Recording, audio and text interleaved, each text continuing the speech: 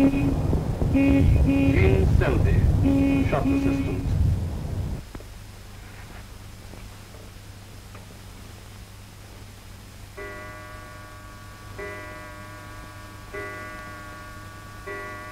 Ruth MacDonald, housemaid.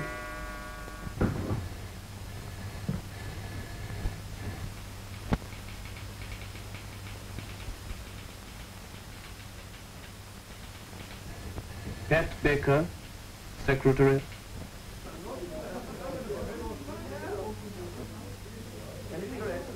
Navenway Thomas, barmaid. Good morning. Will you sit down? Thank you. I want to join the WAAF as a balloon operator. Good. What is your age and occupation? 22. I'm a stenographer. You want to be a balloon operator, do you? Yes, I wanted to do something much more worthwhile than being a housemaid. It's hard work, you know. Out of doors and all weathers and needs physical strength. Think you could stand it? Yes, it's that sort of work I want. Fine. And we want girls like you to release as many men as possible for other work. Before you start on your actual balloon site, you will go for 11 weeks to learn how to repair and handle the balloons at a training center in the country.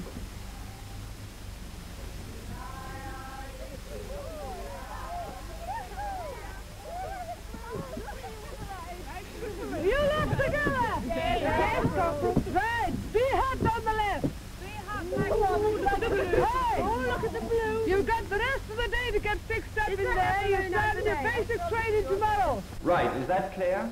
Yes. Don't run away with the idea your balloon is intended to bring down a Nazi bomber every night of the week. What it will do is to make bombing inaccurate by keeping the planes high, and more important still, cut out low-level attacks and dive bombing altogether. Any general questions? Yes. What decides whether a balloon stays up or down? Partly the weather, but generally it's decided between balloon command and fighter command. Do you think you could repair a balloon yet? No, not yet. When do we use these emergency repairs anyway? Should your fabric get torn when you've had orders to raise your balloon, you will carry out an emergency repair. You've got to know how to repair your balloon on the spot. Is that understood? Yes, sir. This knot's known as the refrain. Everybody? Yes. Is that right?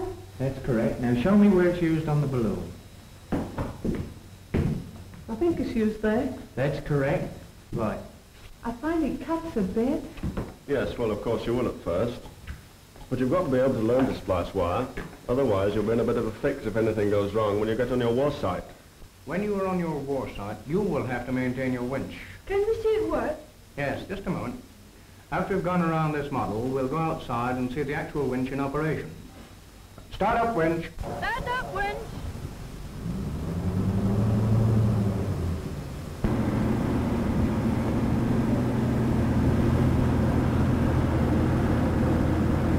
Hook on, ready?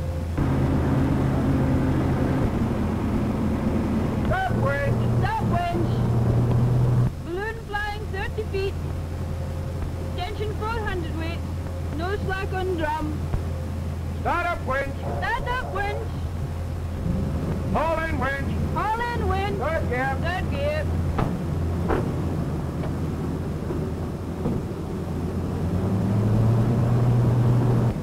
Stop, winch! Stop, winch. Out on that tail guy!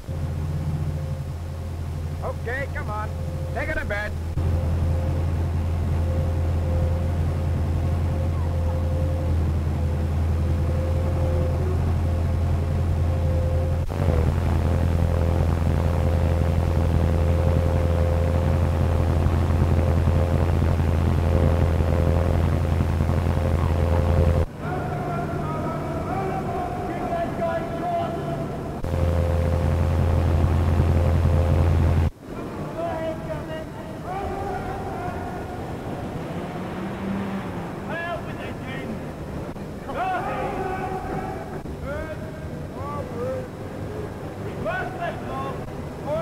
Are you going to the dance tonight, Pat? Yes. Are you taking anyone? Well, you know Jack the corporal that took the wire class? Yes. Well, I've asked him to come along at 7 o'clock. Good.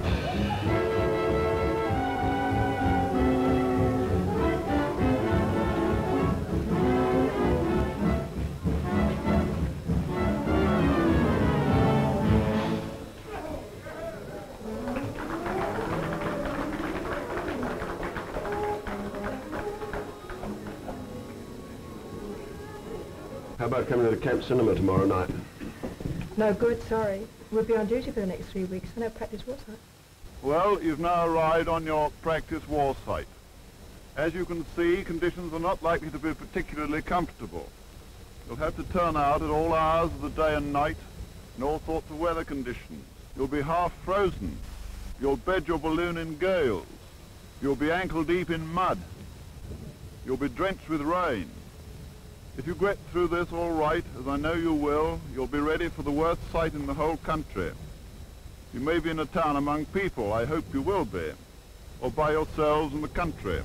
But either way, the job is the same, and it is a vital one.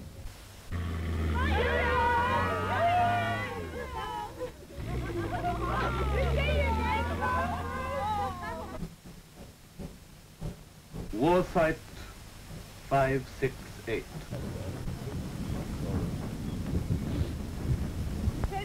Guys, get them back. Oh, this is too much like what before dinner. That's all right, here's the ration box coming. Oh, thank heaven for that. What's that, ready? How's everything?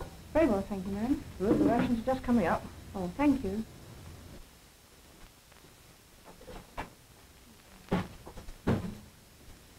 Hello, what have you got? Got your dry rations. Thank you.